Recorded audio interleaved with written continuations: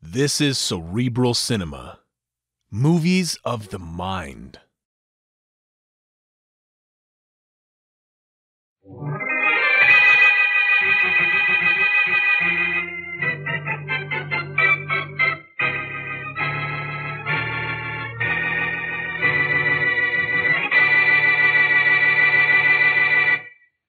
Open up in there.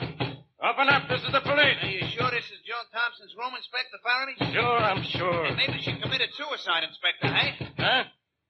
Say, you might be right. Come on, let's break down the door. Yeah. Harder, Rollins, harder. This should do it. That did it. Come on, let's go in quick. I don't smell no gas. Where's the light switch? Don't ask me. I'm a stranger here myself. Hey, hold it. Somebody's over there crying. Here's the light switch. Hey, miss. You, Joan Thompson? Joan Thompson? Joan... Are you Joan Thompson? Are you the cigarette girl in the Boulevard Club? Yes.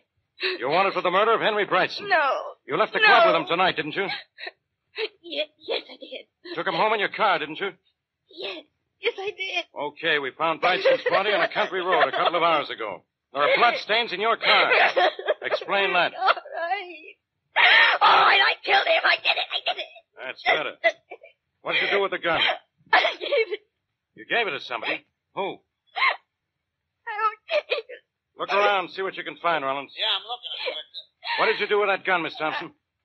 I don't know. Hey, Inspector, here's a telephone number that may mean something. Look, right here on the top of this pad. Let's have a look. Well, I'll say it means something. You know that number, Inspector, hey? Know it.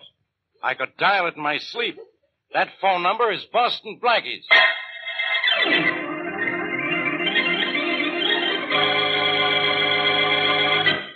Now meet Richard Calmer's Boston Blackie. Enemy to those who make him an enemy, friend to those who have no friend.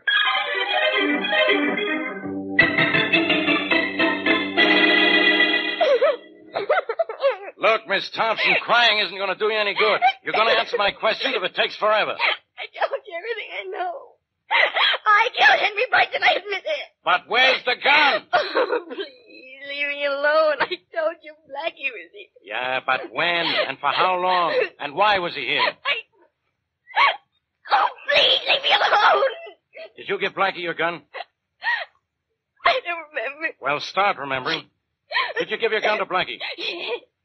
Yes, I gave it to him. Okay, Miss Thompson, that's all I wanted to know. Give me a hand, Rollins. We're taking this girl to headquarters. Okay, lady, let's go. Hey, Inspector, this doll don't look too good, eh?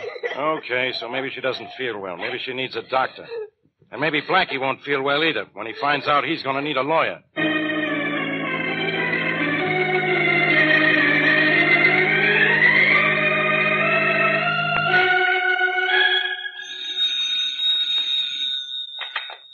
Inspector Faraday speaking. Hello, Faraday. This is Blackie. Blackie, I've been looking for you. So I hear. That's why I called. Yeah? Well, how does it feel to be a murder suspect? Completely natural. Now what have I done? Made a fool out of yourself? Well, I had good material. And besides, I was tired of being so different from you. You won't be able to wisecrack your way out of this one, Blackie. I'm pinning this on you. Faraday, you have trouble pinning your badge on yourself. Okay, be a smart aleck if you want to. But why'd you do it, Blackie? Why did I do it? I don't even know what I've done. You're always so shy about telling me those things. You took Joan Thompson's gun. Oh, that? Yeah, that. The Thompson girl admits she killed Henry Brightson. Now, why did you have to get mixed up in it by taking her gun? Now you're an accessory after the fact. And you're a cop after the accessory. The cycle's complete. All right, Blackie. I've given you a chance to square yourself. You won't, so I'm coming to get you. Well, come on. It'll be nice seeing you again. Blackie, listen to me. Stop clowning for once and tell me, why did you do it? It's so simple, maybe after a few translations of the baby talk, even you can understand it. This Joan Thompson used to be Mary Wesley's best friend. Since when does knowing Mary Wesley make an angel out of anybody? Mary Wesley's qualities are catching. Wait a minute, Faraday. Fold your wings, Mary. They're fluttering. Can't. When they're unfolded like this, they dust the walls so nicely. Blackie, is that Miss Wesley with you now? And you ought to see her, Faraday. She looks lovely. Maybe I will see her. Behind bars with you. She could be mixed up in this, too, you know. Look, Faraday, Mary didn't send me up there to take the gun away from the Thompson girl. I did that on my own. I don't trust your ballistics department. By the way, what caliber bullet killed Henry Brightson? None of your business. Well, I'm going to make it mine to keep you in business. So long, Faraday. When I have your killer, I'll deliver him to you all wrapped up. Blackie, you listen to me, Blackie. Well, times sadly haven't changed, Mary. Neither has Faraday. He thinks I had something to do with Henry Brightson's murder. Oh, Blackie, it's all my fault for calling you. But when Joan called me, I didn't know who else to turn to. If you never know who else to turn to, that's fine with me. Yes, but now you're in trouble. Is that unusual? No, but I certainly wish it were. Oh, Blackie, what are we going to do? Prove Joan Thompson didn't kill Henry Brightson. But how? She admits she killed him. I think she's admitting that to cover up somebody. Why, of course. Why didn't I think of that? Because you're not a genius called Boston Blackie. Oh, well, genius, what now? Now I think we'll go out and make a night of it. Night of what? Oh, festivities at the Boulevard Club, where your friend Joan Thompson works. But why do we go there? To see if we can pick up a couple of clues before Faraday picks up a couple of us.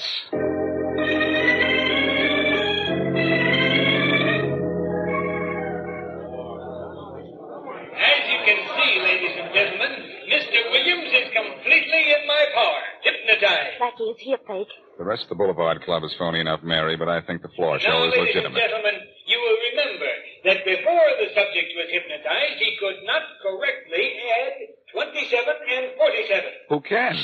Now, while he's hypnotized, I will give the subject 3 figures to add, and his subconscious mind will calculate the answers with the speed of machinery. If this works, I should have been hypnotized in school. Weren't you? Listen to this, ladies and gentlemen. Mr. Williams, 257, 349, 581. Add those numbers together and give me the answer. 1,187. Ladies and gentlemen, add those figures yourself and you'll see that the answer is correct. Blackie, is it? I don't know. I'm still working on Oh, it. darling, don't write on the Now, ladies and tablecloth. gentlemen, I think our subject should wake up. Mr. Williams. Mr. Williams. Wake up. Wake up. Oh. Yeah, sure. Now, Mr. Williams, give me the correct sum of 257, 349, and 581. Quickly. Are you kidding? This man would get through life better if he were hypnotized. Me too. Thank you, ladies and gentlemen. And thank you, Mr. Williams. You've been a good sport. Oh, shucks. Is that the end of the floor show? Seems to be. Blackie, was that medalist really on the level? I don't know. Well, here comes that Mr. Williams. Let's ask him about it, huh? All right.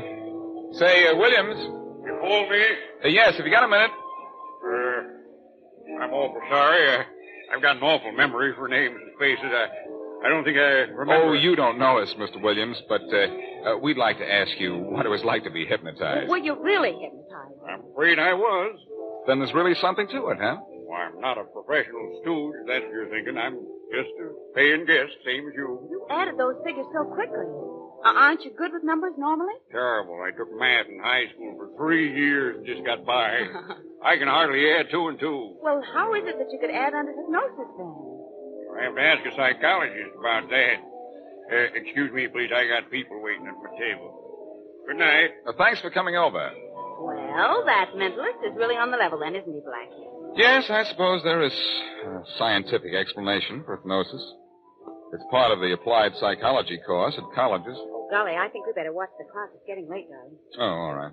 There's our waiter. Waiter! I do it, sir. Blackie, why don't you ask the waiter a few questions about Henry Brightson? What? And get thrown out? Mary, in places like this, the only question you ask is, how much is the check? Oh. Now, if the waiter mentions Brightson first, that's different. Then I could probably... Here he comes. You want something, sir? the check, please. Yes, sir. Here you are. Thanks. Enjoy the floor show? Very much. Almost had a little unscheduled show here last night. Our cigarette girl killed Henry Brightson. You read about it? Yes, we did. Sure was exciting. Police all over the place. Say, tell me, Yes? did the police, did they ever find the man Brightson came in with last night? I don't know why not. Dr. James Harris does not have to hide from anybody. He left a long time before Brightson did. Why would the police think Dr. Harris killed Brightson? Well, I don't know that they do. Say, how did that cigarette girl, what's her name, Joan Thompson, how did she get mixed up with Brightson? Well, when Brightson was about to... don't ask questions here, sir, because we do not know the answers. Oh, sorry. I'm sorry, sir, but we have a policy here never to talk about our customers. Important people come here, and it is not right. I'm sorry I asked. That's okay. Here, this should take care of the check. Thank you, sir. I'll be right back. Never mind, keep it. Thank you. Blackie, What's the matter, Mary? You look surprised. how did you know Brightson came in with someone else? I didn't. It's just a shot in the dark. Well, let's stay here until they turn out the lights, and maybe you can shoot for the answer to everything. Oh, no, we're getting out of here. Why? See that man over there? He's Edwards, the boss of this joint. Oh, he looks like the boss of a chain gang. Why not? He used to be a member of one. Look at those mugs he's talking to. And look at them, look at us. I think they're going to close in for a better look, too. That waiter must have told them that I was asking questions. Oh, Blackie, and those questions didn't do you any good either, did they? I know it. No, come on. I'm going to see Joan in jail to try and put the pieces of this puzzle together before Edwards and his pals get the notion that we ought to be taken apart.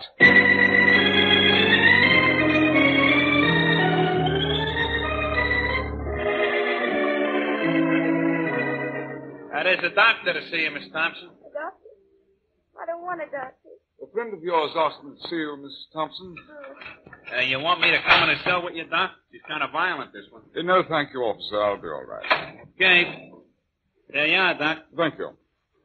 I'll just lock this door. Just tell me when you're through and I'll let you out, eh? Thank you, I will, yes. Just sit where you are, Miss Thompson. I tell you, I don't want a doctor.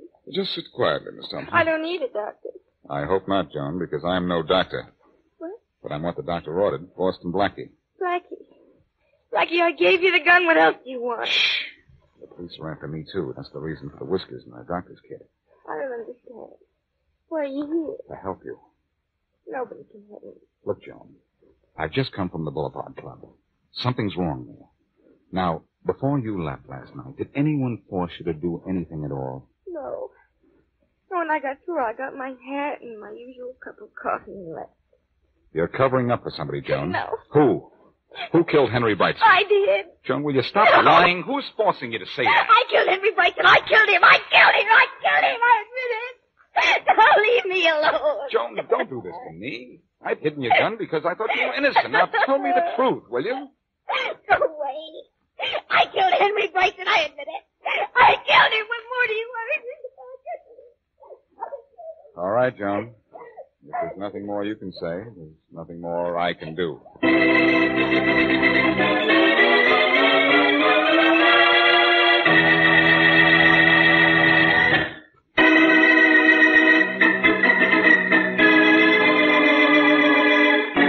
Joan Thompson, cigarette girl in the Boulevard Club and friend of Mary Wesley, has confessed to the murder of Henry Brightson. But Blackie and Mary, convinced she is merely covering up for the real killer, try to help her, but learn only that Brightson came to the club with a Dr. Harris, left with Joan Thompson, was later found dead.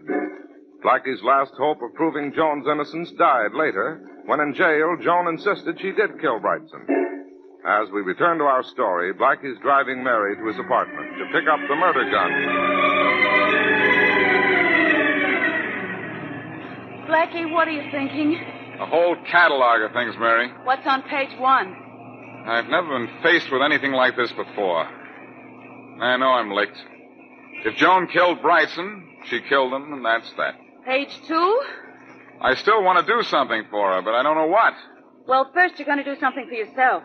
You're going to get that gun out of your apartment. Yeah, that's what I'm going to do now, and send it to Faraday. Then what? Then I don't know what. Well, here's my street. Blackie, is that a police car in front of your apartment house? It's worse than that. It's Faraday's private cruiser. We're getting out of here. Hey, keep all 4 wheels on the ground, please. Phew. Sorry, Mary, but that was Faraday himself on the sidewalk, and I know what he's after. You, of course. First, Joan Thompson's gun in my apartment. His men are probably looking for it right now. Will they find it? I don't think so. But this means we have to find something ourselves. What? Well, remember that waiter at the Boulevard Club said Brightson arrived with a Dr. James Harris? Yes. Dr. Harris is a well-known drug specialist. He could tell me something important. What? Well, The real reason he left the club before Brightson did. That's one thing he could tell me. And what's another thing? Whether or not Joan Thompson can be under the influence of a drug that makes her believe she committed murder. And if he gives you that information, what'll you have? A prescription for murder to be filled at the nearest police station. Why, yes, Blackie, I know Harry Brightson's dead. And a visit from Inspector Faraday of the police just a little while ago. Well, Faraday's really making an effort to earn his pay these days. But I'm sure there are a couple of questions he didn't ask you, Dr. Harris. Yes? You came to the club with Brightson last night. Why didn't you leave with him? Why, I had an emergency call. I can check on that, you know. Well, all right then. Brightson and I went to the Boulevard Club for a little private game with the owner, Jim Edwards. I dropped out. Because you ran out of money? No. I left because that game wasn't on the level. And I knew it. Who was crooked? Brightson. I told him so and left. Then what did you do? I came straight home. Got a gun, went back to the Boulevard Club, waited for Brightson to come out, followed him, then killed him. Now, look here. I didn't kill Brightson, I tell you. Yes, I know that's what you tell me. You can't drag me into this. You can't. All I want to do is drag the truth out of you. But I've told you the whole truth. All right. Let's forget the possibility that you might have killed Brightson for the moment. Aren't you a specialist in drugs? So what? Is there a drug that would make Joan Thompson, the cigarette girl, believe she killed Brightson? No. Drugs don't make people think they've done something they haven't done. Under the influence of drugs, people do forget, though. In other words, drugs don't enter into this at all. Being drugged would not make her confess to something she didn't do. I'll stake my reputation on that. Those are pretty high stakes, Dr. Harris. Let's just hope that before this is over, you don't have to pull them up.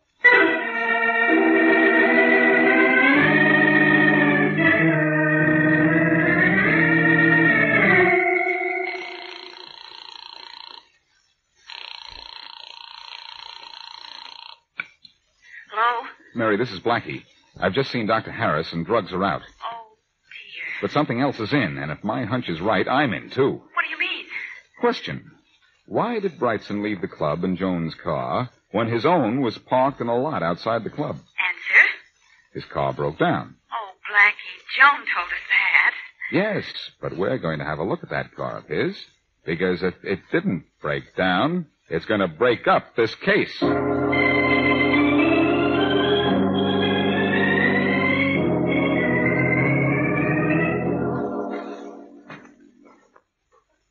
Here's Brightson's car in the parking lot, apparently right where he left it. How will you know whether or not there's something wrong with it? You're no mechanic. Well, I can try to be one, can't I? Yes, we'll have a look under the hood. That's where mechanics always start. Why aren't you observant? What do you see in there? Oh, come over. You can look at it, too. It's an engine. You don't say. Mm-hmm. 8 cylinders. That bad? You're a big help. Well, you're the one that's pretending to be a mechanic. Uh-oh. See something? See those marks on the top of the engine block? Yeah, the little lines in the grease. Those were made when the contact wires to the spark plugs were removed. Well, yes, but couldn't they have just slipped off? All of them at once? No, Pat. Somebody was kidding around with this engine. Only he wasn't kidding.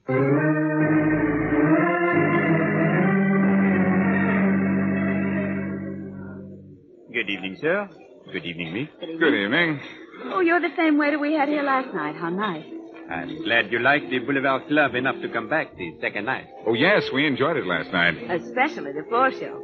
Oh, I hope you have not come to see the mentally. As a matter of fact, we have. We hoped we might be able to volunteer as subjects. I'm awfully sorry, sir, he is not here any longer. Oh, we missed him.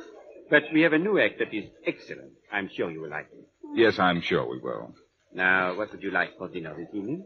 We haven't decided yet. Could you give us a few more minutes? Of course. All the time you want, sir. All the time you want. Well, Blackie, there goes your theory. And here I go to the telephone. What for? To call Faraday. Oh, Blackie, a little setback isn't going to make you give up, is it? No, Mary. A little information is going to make me give out.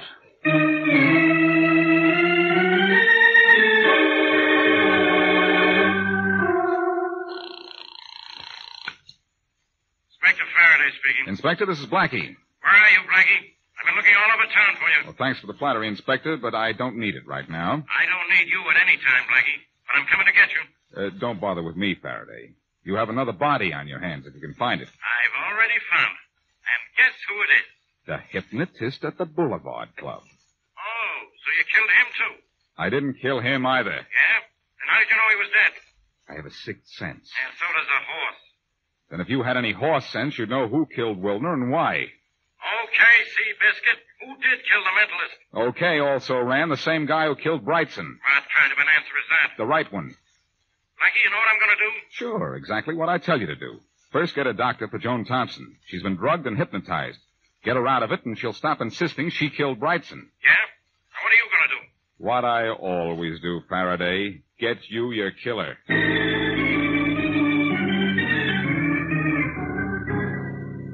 You want to do business with me, Blackie? That's right, Edwards. I have offers from people every day who want to buy into this club of mine. I don't accept them. Oh, I'm not interested in your club, Edwards. But I am interested in your activities. Meaning what? I think you killed Henry Brightson. I'm not interested in what you think. I also think you killed Wilner, the hypnotist. I'm still not interested. I also think your gun killed them both. Oh, you do? Don't reach for your gun, Edwards. I need only one, and mine's quite handy. You're very fast on the draw. You're very slow on the take. I'm accusing you of 2 murders, and you don't seem the least bit concerned. By the way, hand over that gun, will you? I have a permit for this pistol. But the permit doesn't say that you can kill with it. Hand it over. I want to look at it. All right, here. Now, you can sit down and make yourself comfortable. Because what I'm going to say to you will make you uncomfortable. That gun of mine did not kill Brightson. It did not kill Wilner. Hasn't been fired in months. I can tell that by looking at it. Are you satisfied? Yeah. Here. You can have it now. Now, will you be so kind as to put your gun away? Of course.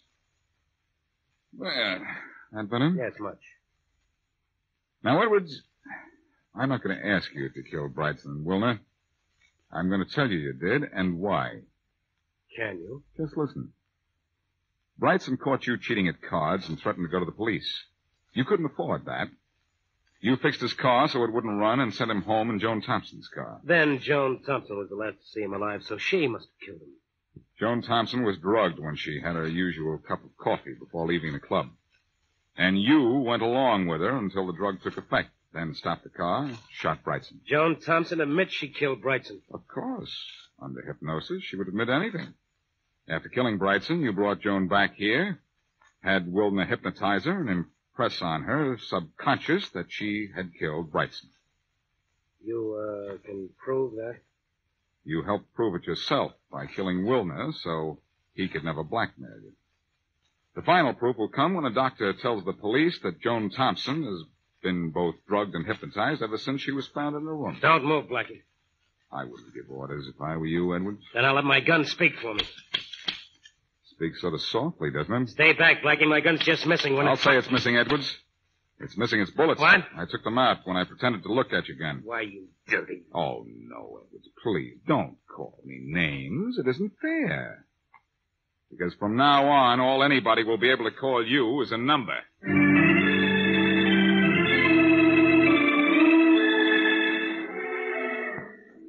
Everything checked, Mary. The police found out that our friend Joan had been drugged. And Joan was made to believe she killed Brightson because she was hypnotized. I still can't believe it. Look into my eyes. What? You are going to sleep. Oh. Look into my eyes. Yes? Now put your arms around me. Yes. Now lift your face up to mine. Like this? And now? Now? This. Do you think I'm hypnotized? Well, maybe you aren't. But I am. Let's do that again.